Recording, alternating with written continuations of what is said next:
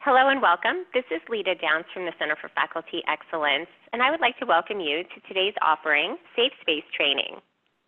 Today's offering was originally presented at the Walden 2019 Summer National Faculty Meeting, and today we have Lindsay Gilbertson, who is a Student Success Advisor at the doctoral level in the Richard W. Riley College of Education and Leadership. We also have Teddy Oberle, who is also a Student Success Advisor. He's with the undergraduate level in the College of Health Sciences. We're super excited to have them back today to present this information to you virtually. And at this point, I'm going to turn things over to Lindsay Gilbertson. Thank you so much, Lita. Hi, everyone. As she said, my name is Lindsay Gilbertson. My pronouns are she, her, hers.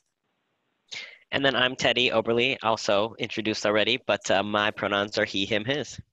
So we created this training because both of us have a common passion for the LGBTQ plus community and believe that this material is important for all. This information is designed to be used as tools to use both in the classroom and in your human experience to better support members of the LGBTQ plus community. We do not speak for the entire community. The community is one that is ever changing. So a few things that we'd like to go over are just the expectations, just to respect the space. Questions are welcome and encouraged. Obviously, we know this is a recording, but you can always reach out to us. Please, as you're going through, keep an open mind and try to suspend judgment. Identify any assumptions that you have as you're going through. And if at any time you're uncomfortable or feel like you need to step out or click off, please do. In here, we have Vegas rules. So what happens here stays in here, but obviously, again, not very applicable. And Lita, go ahead with the next slide. For our learning outcomes, we do have to further Walden employees' knowledge of the LGBTQ plus community in a way that helps us live up to the vision of promoting social change, to enhance communication with our students and fellow employees in this community by using a neutral and comfortable language for all, and to recognize our own biases, assumptions, and opinions. All right, so jumping in, like what Lindsay said, so this training is designed to just kind of give individuals a foundation of an understanding and language of the LGBTQ community, because we know that being in a university, we work with not only our students, but also coworkers, so we work with a lot of people, so it's important to have some sort of common ground when communicating with individuals, so we have that understanding and respect towards one another. So. The first things that we want to talk about is kind of unpacking what LGBTQ means. We've said it quite a few times. And essentially, I'm a visual person, so we have a little visual here. That queer umbrella you can see on the screen, it kind of really boils down what LGBTQ means. It essentially is a community that involves two major identities and aspects of a human being. One being their sexual orientation or sexuality, and the other being their gender or their gender identity. And so the first thing that we'll talk about is sexual orientation. So, you know, as I'm sure most of us have heard, but sexual orientation is essentially who you're attracted to. And the majority sexual orientation out there is straight or heterosexual. That identity is not included in the LGBTQ community because it is the majority. And so, for instance, minority or sexual orientations that are included in the LGBTQ community include, but in no means is this a comprehensive list. It is one that we just hit kind of the major ones or the more common identities. There are multiples throughout this community, but the ones that we're going to list here are lesbian, gay, bisexual, pansexual, asexual. And we're not going to get too hung up on definitions here. I would encourage, if there are questions, to either Google or kind of ask someone who you think would know, or ask myself or Lindsay after the fact. But essentially, that is kind of the sexual orientation aspect of LGBTQ. And now we're going to move into the gender identity section of the LGBTQ community. Similarly to straight or heterosexual, cisgender is the majority gender identity in, right now in the culture we live here today. So that one is not included in the LGBTQ community. And essentially what cisgender is when someone's biological assigned at birth sex is reflected with their internal feeling of who they are and who their gender is. And so on the opposite side of that, you have transgender, whose biological assigned at sex assigned at birth does not necessarily match their gender identity. And Lindsay will kind of get more into detail about that in a minute here. But so transgender would be one that isn't included in the LGBTQ community, as well as non-binary, agender, intersex, gender fluid, gender queer. All of these things, all of these identities, once again, included, but this is not a comprehensive list. So there are potentially more identities out there that we're not talking about today that also fall under this community here. So we're going to hand it off to Lindsay to kind of go a little deeper into what we just chatted about. Perfect. So as we've said, or as Teddy said earlier, we are very visual people. So we really liked this visual representation, and it's actually really great also for not only ourselves as adults, but also to help teach children. So the top one here we're going to talk about is gender identity. So there's only 3 listed at the top, but if you'll notice, it has woman, gender queer, and man. But if you notice at the end, those are arrows. They just continue. That just really speaks to the fluidity and openness of, how this works as a spectrum. So the first one is identity, and that's how you think about yourself. The next one down is going to be gender expression. That's how you show yourself to the world. So there's 3 listed here, again, with arrows at the end. So this is not inclusive of every single definition or every single even word within gender expression. Biological sex, obviously what you're born with at birth. You can either be born female, male, or intersex.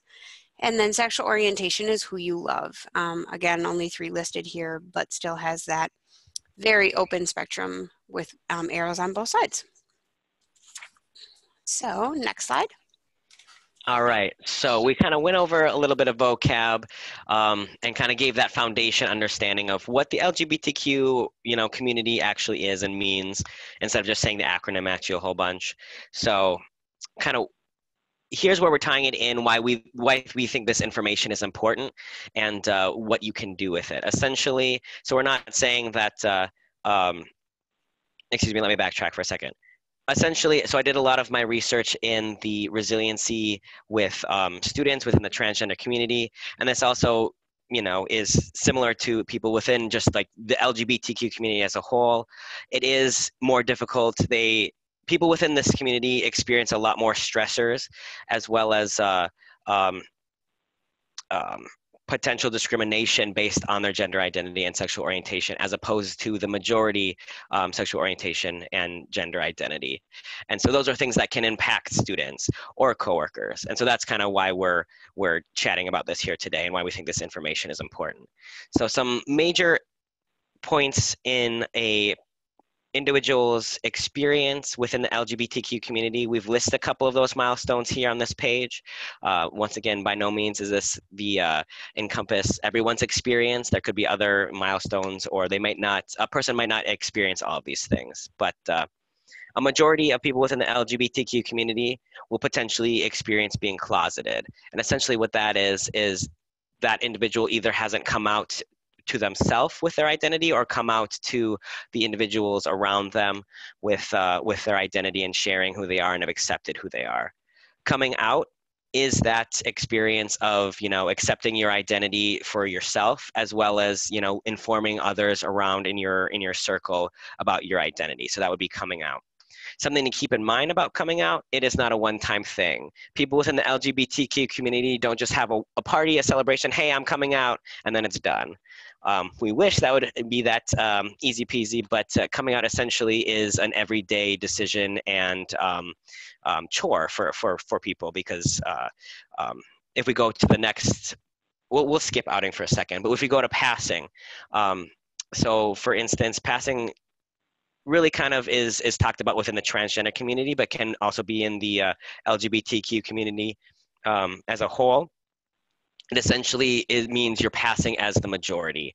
And why people would want to pass is maybe that's who they feel that they are and who they would like to, how they would like to be represented within the majority. And also has to do a lot with safety.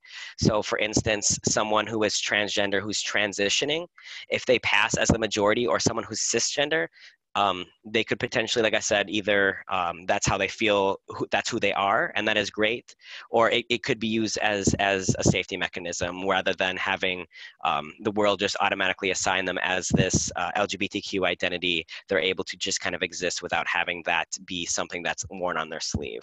Similarly to someone who has a sexual orientation and passes as straight.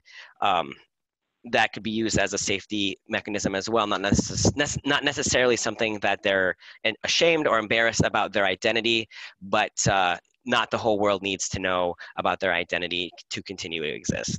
One other thing to keep in mind as an important milestone in someone's experience in the LGBTQ community is the potential of outing, whether that be incidental or intentional by someone else.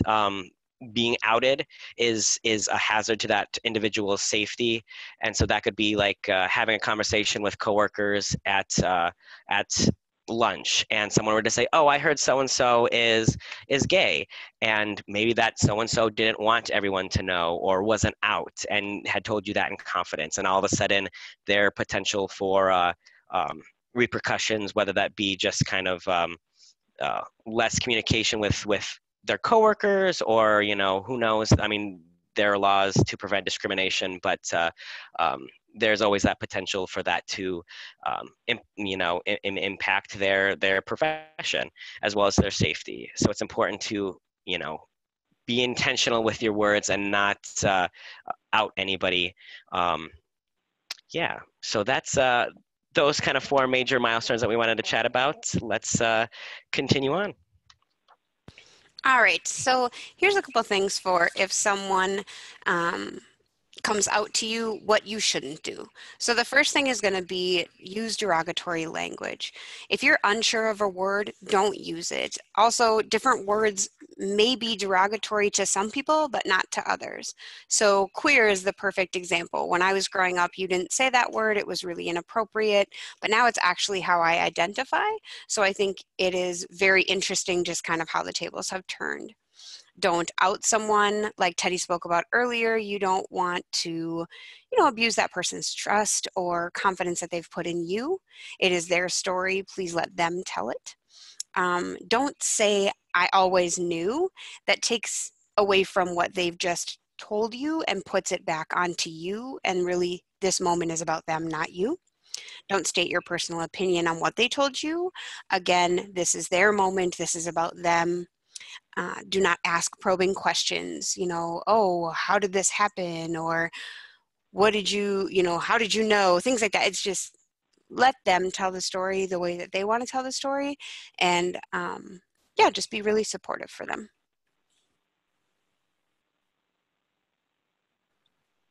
All right, now on to the things that you should do if someone comes out to you. Use their preferred name and pronouns. That's very important within the transgender community, and I use transgender community as an umbrella term for gender identity, so I apologize that I did not say that at the beginning. But so yeah, use preferred name and pronouns. The next thing is to use reflective language. So what Lindsay touched on is this idea of like there are certain identities and words that some people have reclaimed and like this is my identity, whereas other people still find those words like listen, I grew up in a different time and that word is still painful for me to hear, and please don't call me that. So if someone is going to come out to you and specify a specific identity, be sure to use that identity rather than saying, oh, well, I've had this, safe space training. I have an idea of what's going on. You're falling under this category. Don't label anybody. Let them, reflect the language that they're using. And I think that's something we should just use as a whole when interacting with other people, not necessarily just within the LGBTQ community. The next thing is keep that information, confidential. Like Lindsay said, not your story to tell. Understand that when someone's coming out to you, that is a huge level of trust. That is something that isn't just like standard, hey, did you hear this? Or how about the weather? That is they're sharing a piece of you that could potentially jeopardize their safety in the future, and they want you to know because it's they trust you. The next thing is, if you do address somebody incorrectly, apologize and then change the behavior moving forward. There's no need to draw a whole bunch of attention to it and make a scene, because that just makes it prolongs the awkwardness and the uncomfortable of the screw up. The next thing is, just like you would do with any friend or anyone in who you care about in your circle, is asking how you can best support them, and then let them kind of, like Lindsay said, take control back to what they're telling you and have that power given back to them. So why is this training important? As an online institution, we have had this question several times. We're at an online institution. I don't see how this is beneficial, or, why is it important? So a lot of students within the LGBT community choose an online institution over your brick and mortar schools because they're safe from things like bullying, violence, just fear of being themselves. And so there are several people within these communities, that go to school here. There's also a ton of them that work here. And we just need to be sure that we're being respectful with the things that we say. So we hope that you find this training as beneficial as we did when creating it.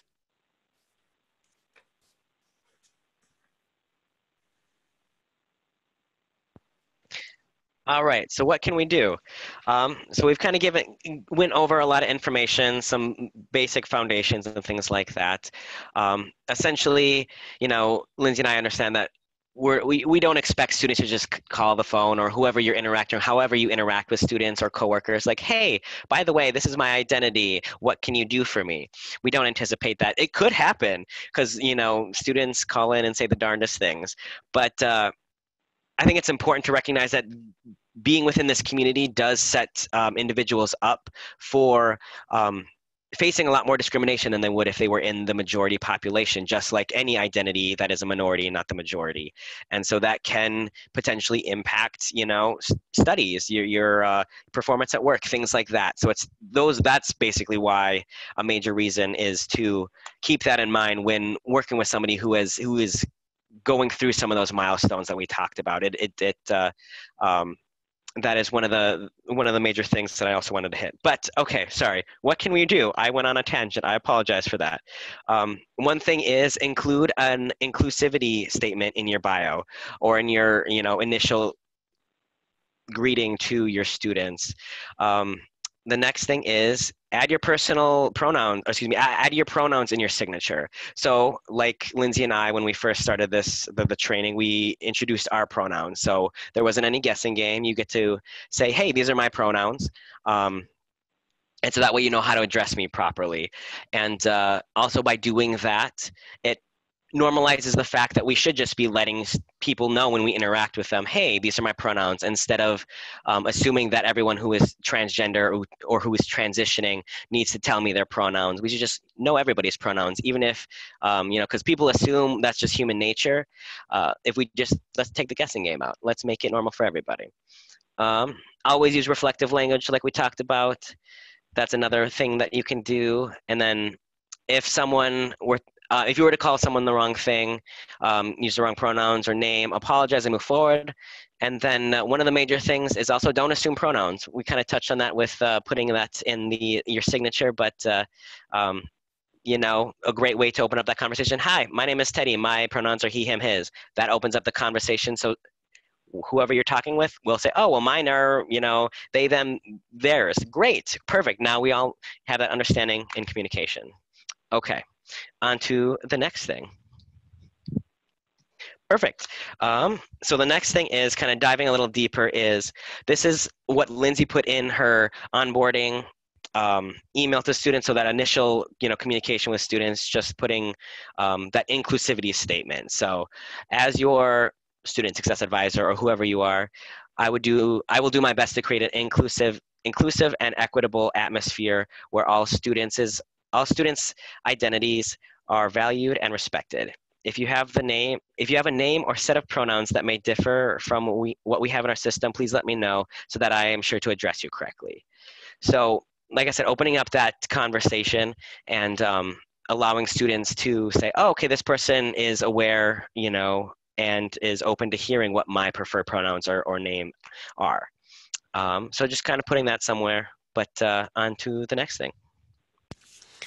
So another thing that Teddy already kind of addressed a little bit is just adding your pronouns into your signature line. So if you see here, I just have a great day, Lindsay Gilbertson, Master's in Science, and then my pronouns, she, her, hers. Now with mine, I have them hyperlinked to our diversity and inclusion, why we put pronouns in our signature line, which I have found to be really, really advantageous. So I would definitely suggest doing that, but also yeah, I have just found this to be great. So if anybody has any questions about how to do so, you can always ask us or send us an email or however you'd like to do that, but we have found it to be amazing.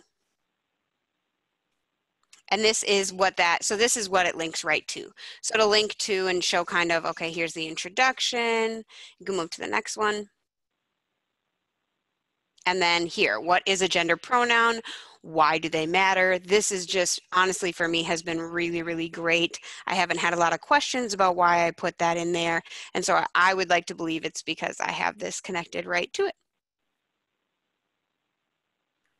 And here's our references, and our resources are obviously just going to be that diversity and inclusion pronouns.